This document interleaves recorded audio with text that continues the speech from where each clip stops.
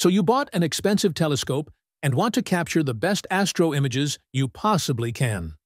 Here are some basic tips to help you do just that. First, make sure your telescope is set up with good polar alignment. This goes a long way to making your image capturing process run smoothly.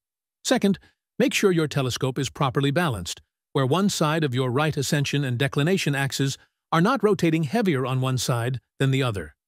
This keeps your gears from fighting gravity too hard during guiding.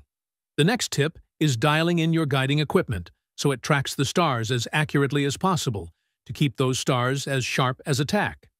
Moving on, make sure your collimation, if you are using a reflecting telescope, is as accurate as possible. This also applies to focus. Using an electronic autofocuser takes the guesswork out of reaching optimal focus. Finally, try to image in as dark of skies as possible. This can be difficult, depending on your location, but finding dark skies goes a long way in producing images that stand out.